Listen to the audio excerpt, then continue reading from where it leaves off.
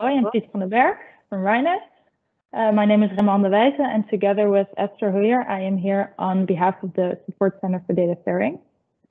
Before I give the floor to you and ask you to introduce yourself, I'll give a brief introduction of the Support Center, which we abbreviate with SCDS. At SCDS, we believe that data is very valuable, but the potential of data can truly be unlocked when it's shared. The Support Center is set up as an EU initiative that's designed to foster data sharing between organizations, both public and private. And we do so by not only researching, but also showcasing best practical examples and getting in touch with those organizations that share data. Besides, we also provide support, both technical and legal, to organizations who wish to share data, and we promote its benefits. We also highlight the barriers, some of the reluctancies for organizations to share data, and how to overcome these barriers. And in that setting, today we're interviewing Rob and Piet van den Berg, and I would like to give the floor to you to introduce yourself and RINIS, please. Well, thank you. I'm Rob Looij. I work as an advisor with the RINIS Foundation. I know RINIS for a long time already, and I'll talk to you about what RINIS stands for in just a few minutes. Okay, my name is Piet van den Berg, a RINIS employee for a few years. Within RINIS, I'm the account slash business development manager. Previously, I was a product manager. And I'm looking forward to this interview. Thanks. Thank you. So are we. I haven't asked you, but Esther, please go ahead. Thank you, Ray, and great to have you here today from RINIS. My name is Esther Huyer. I'm project lead of the Support Center for Data Sharing that Ray just introduced to us. And again, a great addition to our efforts to document inspiring and successful facilitators and initiatives in the sphere of data sharing. So thanks a lot, and I'm very curious for your presentation.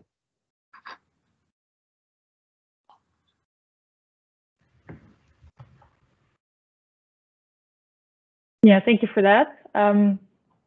You shared the slides with us. Perhaps you want to go ahead and do the presentation, or do you want to get into a talk first? No, let's start with the presentation, please, Raimonde. Okay, sure. Whenever you're ready, go ahead. Yeah, the first question is, what is RINIS? It's a fairly small company that delivers platform services for international data exchange for Dutch public companies. It was set up nearly 25 years ago, and the idea was to implement what we know now as the once only principle. The idea is that a change in the position of a citizen that affects one public organization can also affect its position in another public organization, and the organization should exchange the data rather than force the citizen to address various public organizations for the same purpose.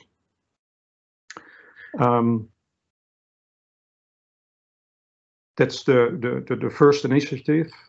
After that, there was a huge wave in not only the Netherlands, and it is to relieve the administrative burden for citizens and companies, and that boosted up the exchange of data between public organizations and between private organizations with public tasks. The next wave was to prevent citizens and companies for making mistakes, misuse and fraud. And the latest trends we try to support is citizens in control. Rather than exchange data for the citizen between public organizations, the citizens must be in a position to supply data to organizations themselves. In the next slide, you can see the organizations that participate in the RINIS Foundation. At the moment, 11 public organizations with various tasks in the public services. And you can see the growth in the slide. At the moment, we handle more than 2 billion exchange of personal data per year on a population of 17 million people. So there is a lot of traffic over your data in the Dutch situation.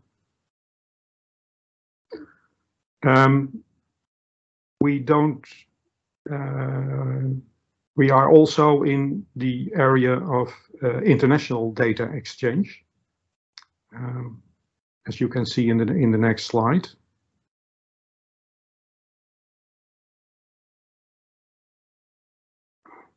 RINIS is a single point of contact for an EU secure testnet network. It's provided by the EU and facilitating data exchange, secure data exchange within the EU for public organizations. The second area RINIS is in is the European Exchange in the Social Security. The abbreviation is ESI. In the Netherlands, there are 2 public organizations participating in this data exchange. And within the EU, there are more than 4,000 public organizations active in electronic data exchange rather than the paperwork that was done before the initiative of the EU of ESI. And the aim of the EU is to help people accessing work and social security in other companies in an easy way. The third initiative we are in the international data exchange is the implementation partner of the EU building blocks. Not only the EU is active in regulating electronic data exchange, but it also delivers system building blocks to help organizations to set up easily data exchange. RINIS uses that also on a national scale in the e-procurement area. This is exchanging data between suppliers and government bodies. And the last, and that is a big upcoming one, and Piet can explain it more in detail, is where the implementation partner for programs such as the Single Digital Gateway. And Piet, please explain more in detail what the Single Digital Gateway stands for. Yes, I will, Rob. The EU called for a more comprehensive, more user-friendly package of information to help citizens and business in their cross-border exchange of information. And a lot of data has to be transported from between member states. And, to do so and to streamline the internal market. To facilitate the cross-border exchange of information, a single digital gateway has been set up in a regulation, and all the member states are obliged to implement the single digital gateway. There's a lot of information streamlined between the member states, and one major topic is the once only principle. Like Rob said, RINIS started some kind of once only principle 25 years ago. Deliver it once and use it more times by the public administrations. And the once only principle is now being set up as a building block by the European Union, and within the Netherlands we are now setting up a beta version of our once only principle, and key for that once only principle is, of course, how are we going to forward the information? What's the security level on the use of the information? How is it being stored? Who's getting access to it? And one of the new ways RINIS is servicing our partners is by being some kind of trusted partner. And I think that it's an upcoming service, and single digital gateway is a vehicle that promotes the use of it. I hope that it's clear. If not, please ask. Yeah, I'm thinking from a citizen perspective, why would we need this? It's a good question. The idea between the single digital gateway is that that citizens can move within Europe, within the European Union. So you are born in the Netherlands, you want to work in Germany or France, or so there are a number of live events while you're abroad that needs and you need information from your country of origin, and then you have to exchange the information. But when you are in Spain and you go to the Spanish website, at least I don't understand Spanish. So what I want, that is that the Spanish regulation is presented to me in Dutch. I can use the Spanish electric forms to fill in my data, and it will be used in Spain for a birth certificate, or if you want to get married, or if you want to buy a house or something like that. So there were a number of live events which help you as a citizen to go cross-border and to live and work there. And of course, for business, it's the same, but then more for the business administration. Yeah, so I can imagine that it relieves a lot of work for the organizations itself, right? It's a lot more efficient if you would have such a single digital gateway. Yes, and it helps you as a citizen. So the once only principle is that I give my social security number, my name, my date of birth to one public organization, and I grant them to use it for several other things, but I want to be in control of my own data. I want to know who has used it, when it is used, and limited use. And by setting up a trusted, some kind of trusted network, you can put another organization into control of that. And I think it can be a huge step forward, but I agree it's a lot of work. All the member states have to implement it in the same way, So there has to be one, how do we say that? We have to discuss it across border, how to implement it. Yeah, because I can imagine also different countries have different perceptions of what they want, different maybe topics to focus on first, different priorities. How do you manage that? Yeah, and also different processes. So the process in Netherlands is another process than in Germany. So how can you combine those processes? It's a lot of work to be done by the end of, I believe, 2024. But it's what I said. I think it's a step forward. Definitely, that's ambitious. 2024. And I was wondering, we have many national initiatives and procedures that already work well around government citizen data exchange. In the Netherlands, we have DigiD, and with your BSN number, you can go everywhere, and data is already being shared. Will a European-wide approach for that be complementary to those existing procedures, or will it replace them, build on them? How do you see that? From a perspective of the single digital gateway, you mean, there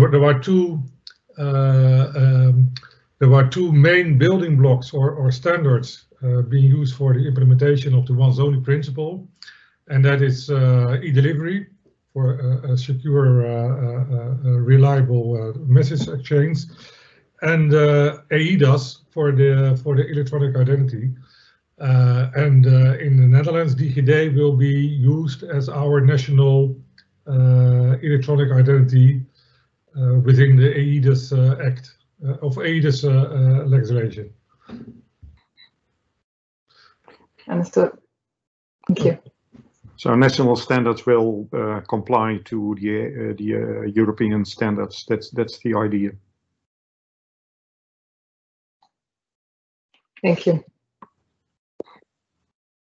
Well, that was the work we do in brief in the international field, not only within the EU, but also towards other countries. And we see that the international work is moving ahead. There will be a bigger part in our services in the upcoming years.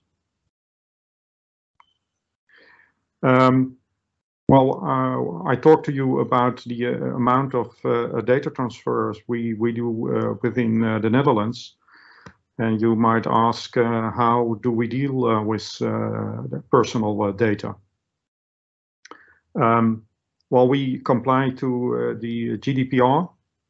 And well, RINIS stands for secure, safe, reliable, and guaranteed handling of the data of our public organizations.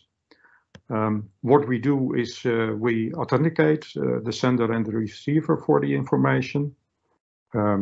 We do the authorization of the data exchange. Is there a law or a fair use of data? We implement the latest security techniques. Well, as a small point, we are even in a project within the EU of using quantum techniques to secure data transfer. It's for the upcoming 10 years, but we do participate in the research on that. A big point is awareness of staff. As you might know, the biggest problems of secure data is staff leaking information by less awareness of the use of it. And of course, we do a lot of certification and auditing works on our platforms. As you might see on the left side, we has an ISO certification on secure data handling. And in the 25 years, we never lost one data transfer at all. Impressive. And for such a small company, we started with one member of staff, and we are now on. We are now employing 40 staff members. So compared to the size of the organizations we work for, it's very small. Indeed. That's incredible. I have a question about the services you provide. Unless you wanna, if there's anything else you can share, please go ahead. But otherwise, I'm just gonna ask. No, please do. Okay. With only 40 people and so many organizations that you're serving, I would also imagine that the infrastructure you provide depends on the type of data that comes in and the sort of output it's supposed to give, so that you would not have a sort of a one-size-fits-all infrastructure, but depending on the data, you're able to customize it. Is that correct? Or do you have a tool, a package, a thing that you can reuse for different organizations? It is correct. To this point, yeah, and we are now setting up a more standard infrastructure for the data transfer. Using the delivery building block, it's more or less a one-size-fits-all. But not all public services in the Netherlands uses the same techniques, the same languages. So RINIS transfers for these public organizations the information in a more technical way to help these organizations reuse the data from one organization towards another. So we translate in a technical way the data flows. Okay, understood. Thank you. And in this process, what are some of the biggest challenges or barriers that you encounter? Mostly it is helping organizations to understand each other's problems and the way to effective solving these problems. Most organizations that want to exchange data think inside out rather than outside in. And what we help in our advisory role to better understand each and look for efficient and effective mechanisms to help these organizations to exchange data. By outside in, would you mean less process oriented and more citizen focused?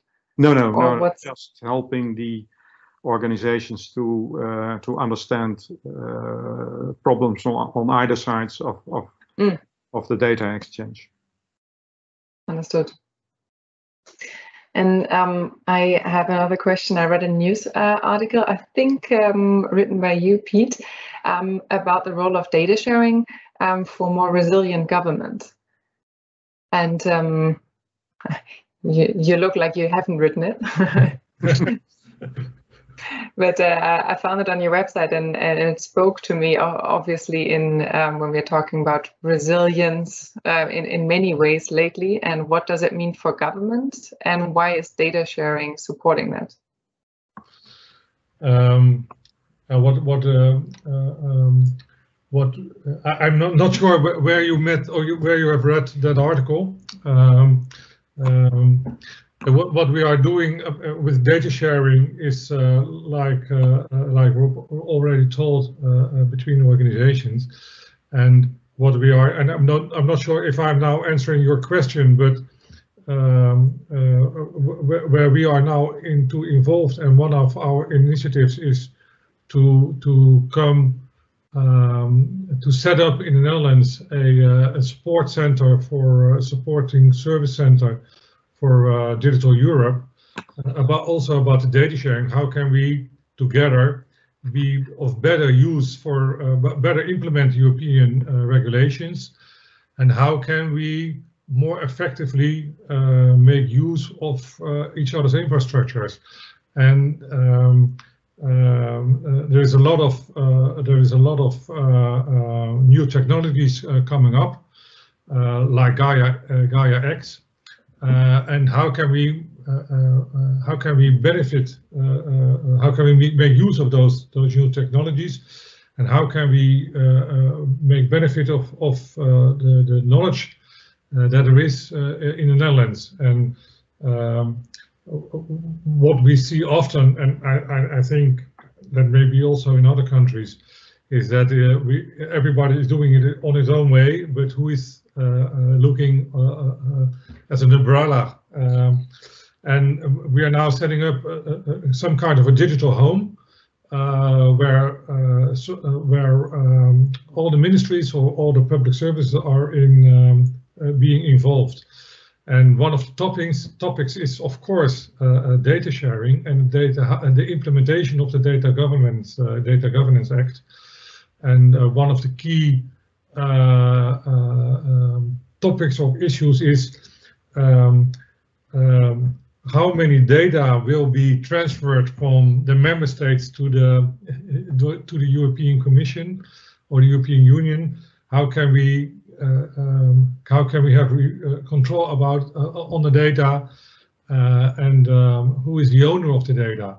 And that is one of the topics that is in the Netherlands being addressed for the digital home that's being setting up as a supporting center for Digital Europe in the Netherlands. Great, thank you. Well, we say more is less. As I told you, in the Netherlands, we transfer more than 2 billion data transfers per year, and that is a lot compared to 70 million citizens. So rather than transfer bulk data, you see a trend towards the just-in-time principle. When a public organization needs data from another organization, you rather than pick it up from bulk data, you collect it, you ask it when you need it in your working procedures, in your processes. Connected to that, as I told you, a big trend is now to give citizens control over the use of data in the public sector. And we see a trend towards the use of self-sovereign identity. That it's a new technique using data, and it gives citizens, but also companies, full control over who is permitted to use your data, rather than exchange data between public or private bodies. Another advantage of self-sovereign identity that you can rely on the authenticity of the data that is given to an organization by a citizen or the company. So it's I think a big step forward, we implemented the technique of self-sovereign identity, and we are now discussing several use cases in the field of public organizations, and it's picking up quite some speed in the Netherlands. Not so much as in Germany.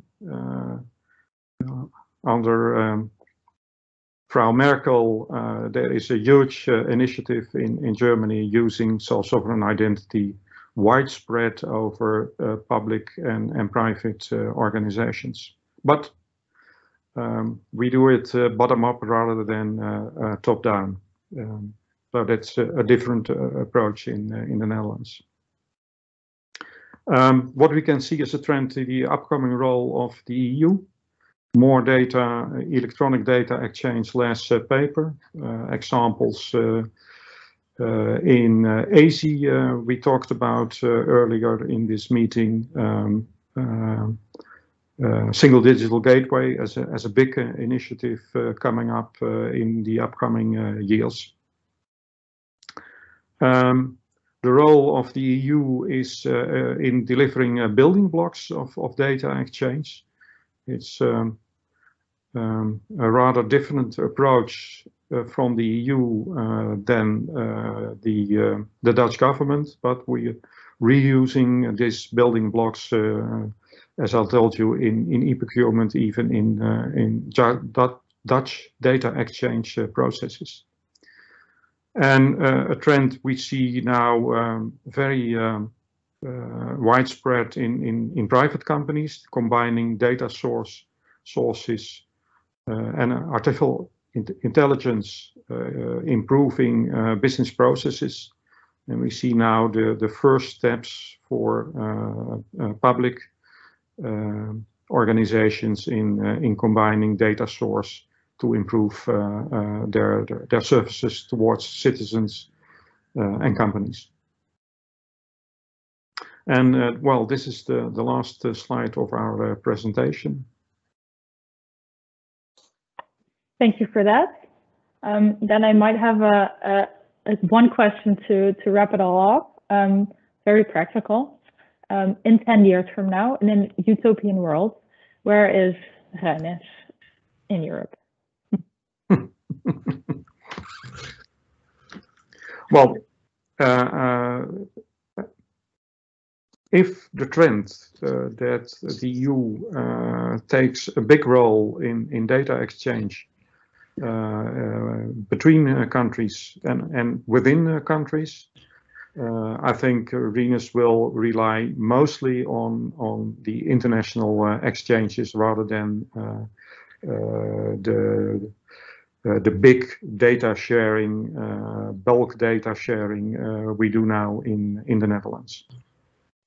And well, what we see and well, what we hope see that self-sovereign identity will not only affect data exchange within one country, but will take up its course in the EU. There are initiatives to connect these self-sovereign identity initiatives in various countries, so it will be possible to transfer your data by the use of self-sovereign identity towards other countries. And I have also one last question for you. Is there maybe a risk that we are leaving behind rural regions or less digital institutions on our way to more digital in Europe? I mean, from a Dutch perspective, with the Netherlands being quite digital already, would you think there's a risk for other less digital institutions or regions?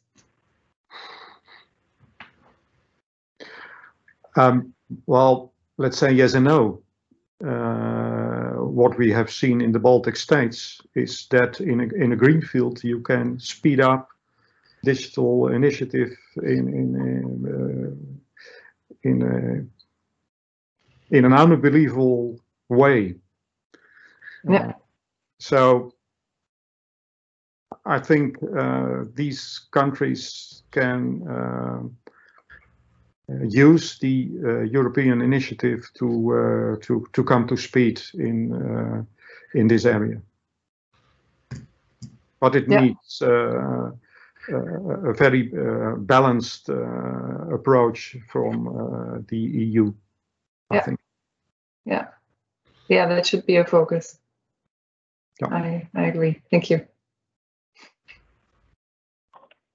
Is there anything you would like to touch upon that we haven't discussed? No, I think we covered most areas of what RINIS is in, what it stands for, and what it will stand for in the upcoming years. So thank you very much for this interview. Thank you very much. It was very interesting to hear what you do, what RINIS does, and what you see for the future. And we're very curious to see what's going to happen. What's going to happen next. Thank you for this. Thank you. Indeed. Thank you.